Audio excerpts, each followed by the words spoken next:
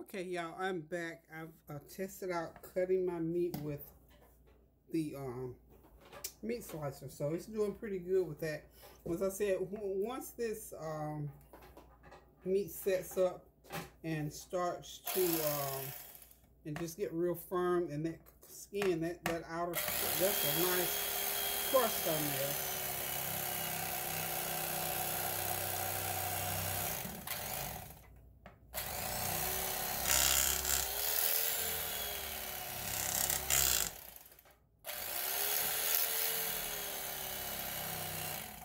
This cooked a little bit drier than I wanted it, but nonetheless it's good. I just sliced Tansy a plate off. She doesn't like any sauce on hers. So what I'm going to do is just start putting this sauce on here, and this will make it kind of soft on the outside. It doesn't really matter. So I'm just going to put, and I'll tell y'all what's in my sauce here. Real simple. I always use Sweet Baby Ray's barbecue sauce as my base for barbecue sauce. And that's what I've done this time. I used Sweet Baby Ray's. And I mixed it with vinegar, brown sugar, and just, you know, your regular Tony Chalkers, all of my regular seasonings. Onion powder, garlic powder, and some paprika. Just mixed all of that together, and then I put water in it because I want to thin that sauce down. I like that sauce to be a little thin for this purpose. I don't like the thick barbecue sauce on here. So that's my brisket. Again, I cooked it a little bit longer than I probably should have, but it's still fine. It's just cooked a little bit. And there's some people like theirs. I've seen them cook it medium well, you know, and I normally cook it medium well. But what I did, I was going by, in fact, I looked back, and it was, you know, it was like cook it, had a recipe to cook it, I think, 60 minutes per pound. That was a little bit too much. But I'm glad I did back the heat off, because I only used 275 instead of 300-degree temperature to cook it. So what I'm going to do is I'm going to score the rest of this, and then I'm going to transfer it over to another pan. But I'm going to score it sort of. And as we eat, I'll cut more of it off. I'm not going to cut it all up right now. Just going to cut so far and stop. And this is going to go a long way, because I'm not cutting it really thin, y'all. I'm cutting it kind of medium, you know, for brisket. A lot of people like theirs real thin cut and make sandwiches out of. I don't know how they're going to eat this, but this is going to be the meat for the day. I don't think I'm cooking another meat.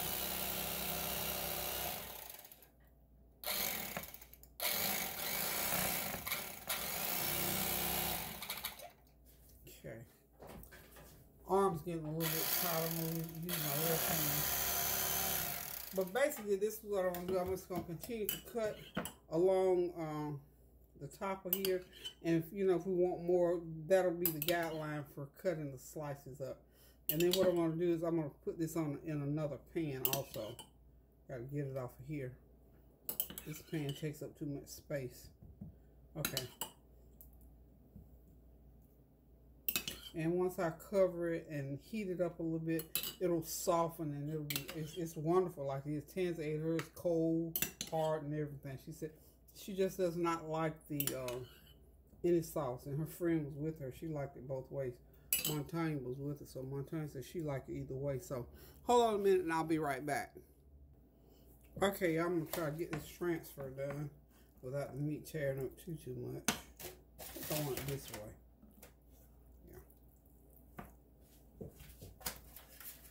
Yeah, all that meat's cut off there. So what I'm going to do is just, the rest of this back part here will be easier to handle because it's still intact. But this is nice and tender. It's falling apart. It's so tender. So what I'm going to do with the rest of this, like I said, I'm just going to cut it to a point.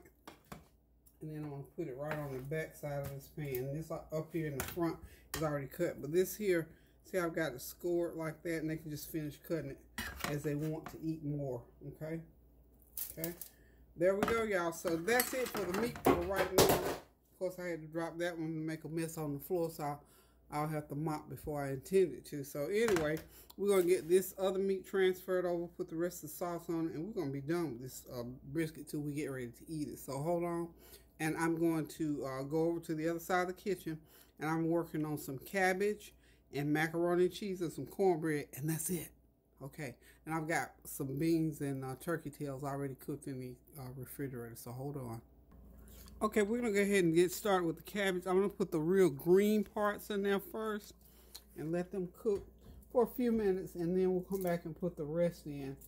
You know, the green parts take a little bit longer than the light green, the dark green parts. So just put them in there. I got a little piece of bacon in there. Not bacon, but ham. I had some leftover ham meat, so I always keep that just to season. So we're going to turn the heat up high and get that going for about 5 or 6 minutes, and then I'm going to come back, and like I said, and I'm going to put the light green part of the cabbage in there, and then they're going to cook. I've already seasoned my water. I've seasoned with Tony Chalkers, a teaspoon of brown sugar, a couple tablespoons of vinegar, and I'm not putting any extra salt in there.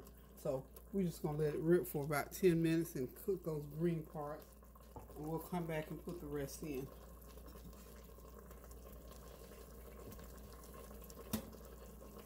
Let's go ahead and put that lid on there. Medium high heat is how you're going to cook that for about 5 minutes.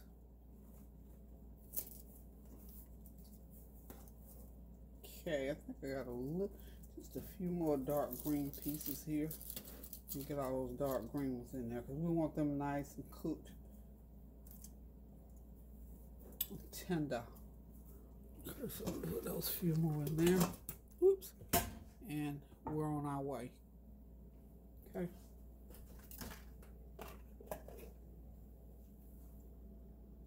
Okay, I do believe we are ready to start adding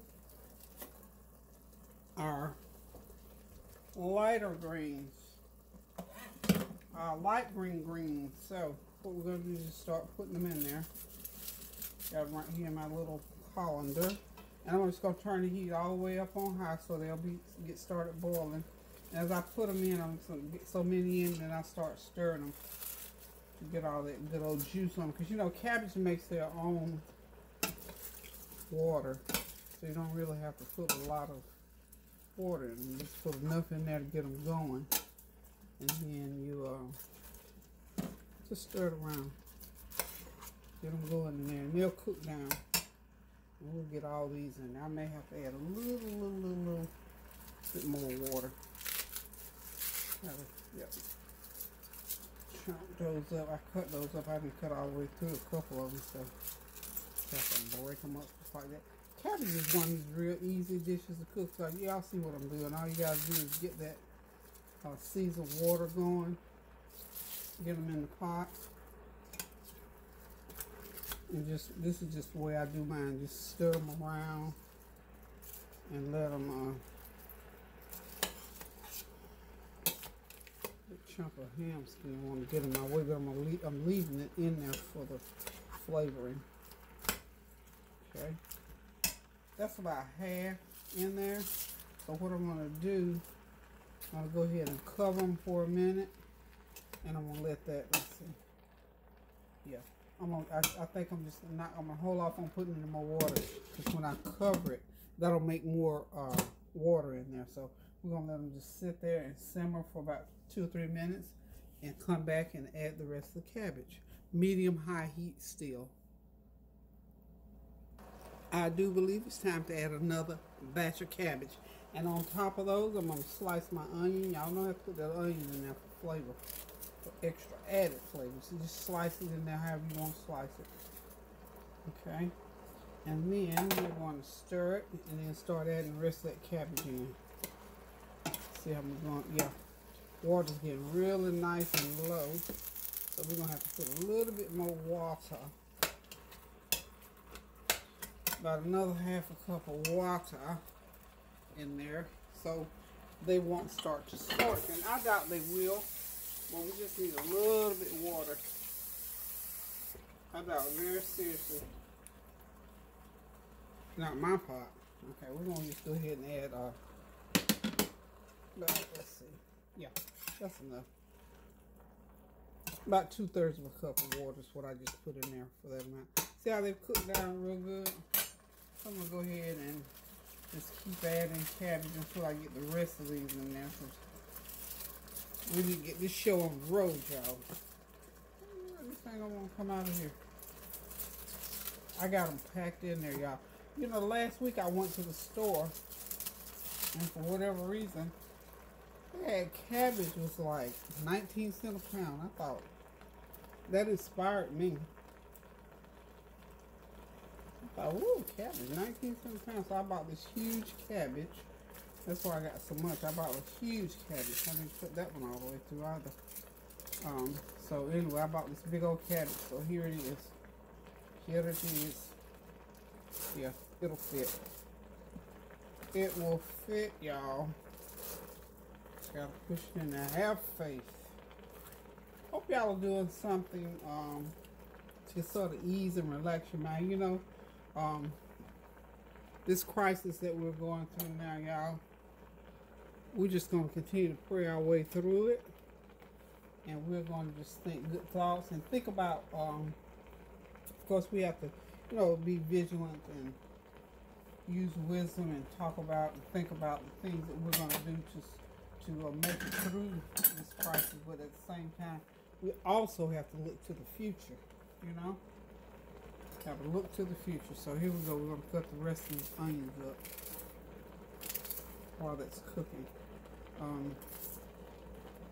Just going to let it cook. And what I'm going to do is go ahead and put the lid on right now so it'll steam it down. Okay, let's clean, because we're getting ready to start this mac and cheese. Okay. But what I was saying about being vigilant in our endeavors to make these times better for ourselves and for others. We don't want to get too overwhelmed. We still got to focus on the good things in life. The good things and the negative stuff, both are going to come. And certain things we just have no control over. So we don't want to lose perspective. We don't want to lose faith. We don't want to lose focus. We don't want to get too far off track. Somewhere in the Word of God it says, neither to the left nor to the right, but keep it right in the middle of the road. So that's what we're working on trying to do these days. Just keep it right in the middle of the road so that we can stay focused on the things of God and not get too overwhelmed with those things that we have no control over. With some things we just don't have any control over. And I think we are going to learn that in this situation, what we can control in it, though, is how we feel about it. And I think we need to feel positive about it. People are still struggling with being off and being home now. It's early in the game, but some people are still feeling that way. Like I say, I completely respect and try to understand. You know, I might not always understand it, but I completely respect people who have struggles with, you know, just being in one spot. One gentleman today, he did a real good thing. I thought it was really good. He started videoing he and his family at home having dinner. He just made it kind of comical, and it was something good because I think I got in, not at the tail end, but I didn't quite catch what his profession was, but the way he was talking, he had some type of corporate job where he was into the office, and I think his wife was as well. And I believe he had 4 kids or 5 kids and a wife, and he was just not used to being home all day, every day with those kids and with that wife. So I say to you and encourage anybody who is struggling with that situation, just to continue to pray and know that we're praying with and for you, that you will use this time and find something constructive to do to better that. Because, you know, a lot of things are probably going to happen during this time that we had no clue about. So, you know, I just pray your strength in the Lord, like I said to begin with, that you will be able to go through it and it won't create any real lasting situations for you. So let's just continue to pray without ceasing and know that God is still in control, no matter how bleak the situation may look right long and now. God is in control. He's got us. He knew this before the beginning of time. He knows our beginning, and he knows our in between, and he knows our end, because he foreknew us, as the word of God says. He called us by name to do what it is he put us here to do. And when that time is done, then it's done. So whatever the end might be in this situation, I salute some of the leaders around the country that are doing, and it's just like anything else. You can't do what you don't know. And for these leaders, they didn't know what to do until they start doing it, because they didn't know. They had no idea, just like we don't. And I think we just have to work on being a little bit patient, because this toilet paper thing is something else. One of the governors said, he just did a list of things that are going to happen, and he made so much sense when he said, we plan these things, and we can only promise what we hope will happen along the way, so that we don't get discouraged. So he said, and I got tickled, he said toilet paper will be in the stores tomorrow. So for those of you who are still trying to find toilet paper, I was in search of toilet paper myself the other day, and God blessed me with some toilet paper. I was able to get me some toilet paper, y'all, and I shared it. I got one of those big packs from Sam's Club, and I shared it. And so that's what we can do. We can just, if we get a hold to one of those big packs and somebody else is looking for it, they can, share it or loan them a pack until they get some, or whatever the case might be. There's no need to panic about toilet paper. So now, and it's amazing the things that can get to you in a crisis. So we understand now, we value having toilet paper. But anywho, y'all, I got this cabbage going. I'm getting ready to set up over here to get some macaroni and cheese going, make a pan of cornbread, and I'm going to call it a day, because it's almost 2 o'clock. This meal will be ready to put on the table at 3. So hold on, hang on, and thank y'all for continuing, though, to pray and to interact with me about praying without ceasing. We're still praying for our healthcare people and for our service people at these fast food restaurants and all the other people around the country that are still performing jobs that is going to help us to keep going, because there are certain positions in life that we just cannot function without. That's just a matter of the fact. And we thank God for those people who are able to still be in there performing those particular services for us. So I'm thankful to those people at the drive-thru. And I think we need to be patient with them. I think we need to be courteous with them. I think we need to just let them know, just tell them thank you. I've said thank you to a few people, because I don't go to fast food, but I took the opportunity. I've been there twice so far.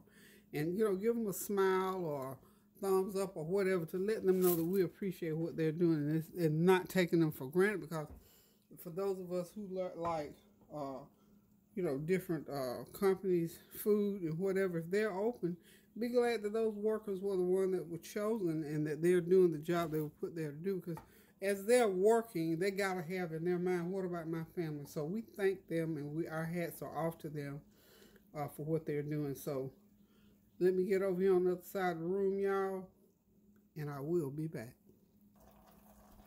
Okay, y'all, it's cabbage. And listen, for people who cannot have any sodium, then, you use the other seasoning to go in there to help it along the way. Maybe some turkey bacon to go in there. It has a little bit of sodium in it. Get some new, try the no salt in there. I always do the brown sugar and vinegar. That just enhances the flavor a little bit more. But that's the pot of cabbage, y'all. And put the lid on it and let it cook. And I cook my cabbage no more. I don't mean to cover that completely.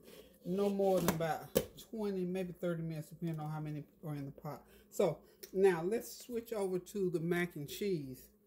I have got a 1 pound bag of macaroni, elbow macaroni noodles in my pan. I put, well, I put the equivalent of a stick of butter in here. This is my Smart Start. It's what I use because I can use Smart Start. And for salt, I'm gonna start out with this is adobo seasoning. It has a real good flavor to it. Put half a teaspoon of adobo seasoning, and that's all the salt that I'm gonna put in there because I'm gonna be adding a couple other things that might have salt in it. So this adobo seasoning has, well, I don't like this, 250 milligrams of sodium for, let's see. So I use 500, so that, because it's a fourth of a teaspoon. So, you know, if you're counting sodium, you know what sodium you can have for the day. You know, I believe it's 1500 is the magic number. And that's your overall, all you can have all day long, okay? So, 500 milligrams spread out over this pound of macaroni. It's not going to be that bad. And it's going to couple with the other things that you put in there. And of course, I'm going to put sodium 350 per for fourth of a cup. So 350, I'm going to put about a half a cup of, well, that wasn't really a half a cup. About a half a cup of this Alfredo. It makes it nice and rich and creamy. Okay, fourth a cup of that, and that is 350. Okay, then I'm going to put, I'm trying to cut back on the sodium. 90. This is, wow, I'm loving this. I buy this little stuff right here. I don't know if it's real or fake, but it tastes good. Anyway, it's supposed to be Romano cheese topping, and this is like 90 for a fourth for sodium. No fat, no one carb, so we can just go crazy on this. So I'm gonna put a half a cup of that in there. Okay, half a cup of that in there. That's why we don't need I'm sure it must have some kind of additives to give it a good flavor, because it has a wonderful flavor to it. Okay. Now, what I'm going to do, and this is going to be baked at 375 for about 45 minutes, okay? Whew, this smells real good, y'all. Okay, so now I'm going to go over here on the other side of the room, and I'm going to put on my Ninja 2 cups of milk and 4 eggs. Just going to blend them up.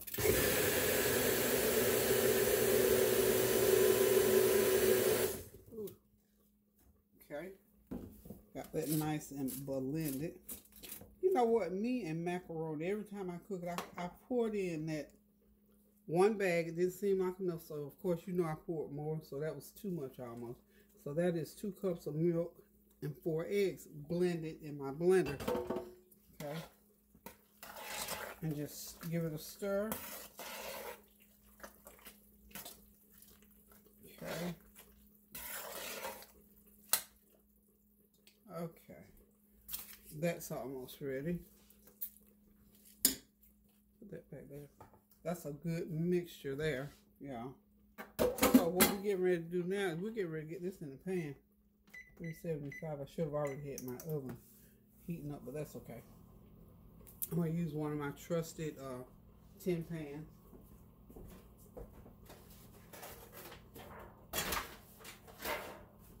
This is going to be my mac and cheese pan, y'all.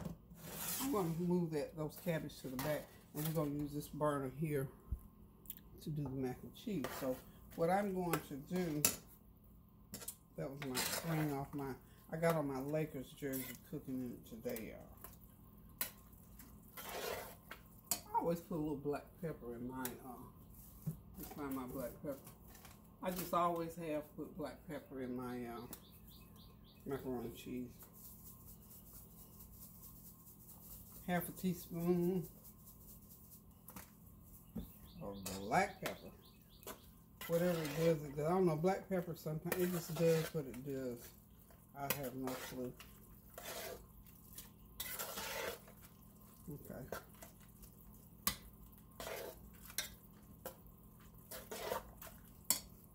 Okay, I think that's gonna. I got these. I got these other noodles all bothered, hot and bothered over here. So what I may do, you know what I'm gonna do? I'm gonna leave them because I can use them later. I can make a. Oh yeah, I'm gonna put a little sour cream in there. Cause I got the sour cream that I need to use. This is about a good fourth of a cup. No, a good half. I'm sorry, a good half of the cup. I need to use that. It's not serving any purpose sitting in there. Okay. Okay. And the milk that I use, you can use whole milk, you know, whipping cream, whatever. I happen to use some whole milk, and it's that lactose-free whole milk is what I put in there because we all have a problem with the bubble gut thing with the milk. So we have to be real careful with the milk, y'all. Okay. Now that I got all that going, I am going to start pouring it into my pan here, and then I'll add the cheese to it. Okay, this is 4 cups of cheese, which is actually 1 pound of cheese. I'm just gonna pour some cheese. I'm gonna pour about a cup of cheese in the mix like this, like so. Okay, how's that?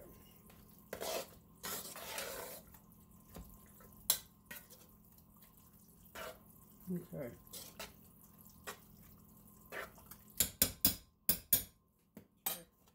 And we're going to go ahead and pour half the mixture into the pan like so.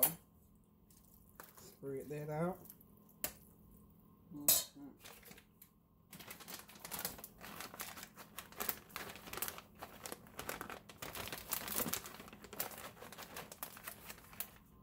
Pour that on top of there and just let it sort of lay on top like that. And it'll melt down through there. So this is like 4 cups of cheese in here.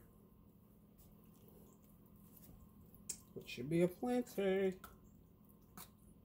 Okay. Okay.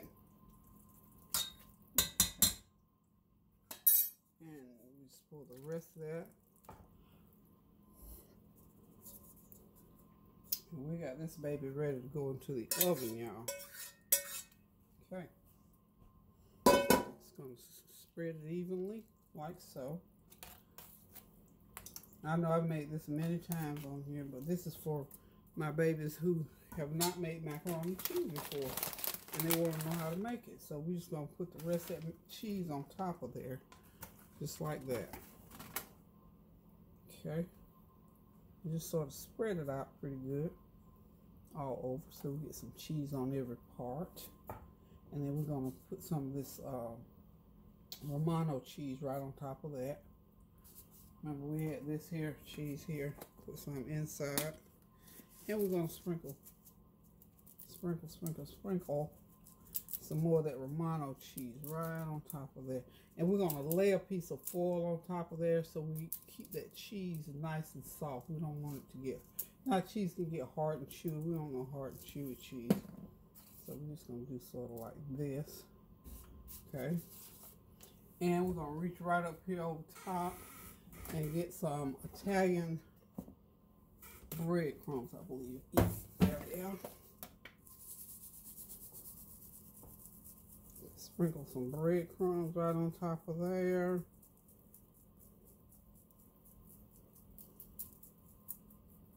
Okay.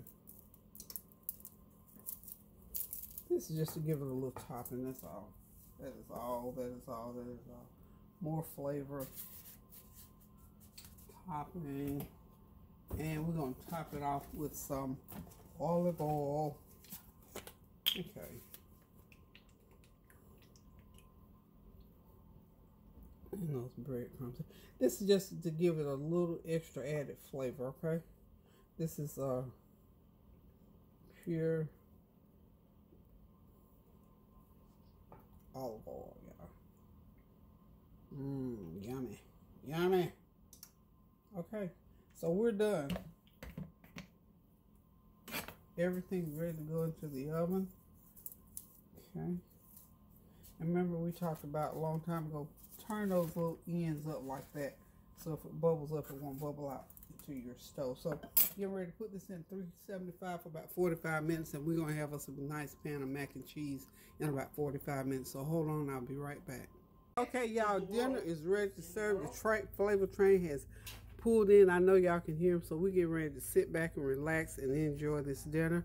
We got some pinto beans with turkey tails.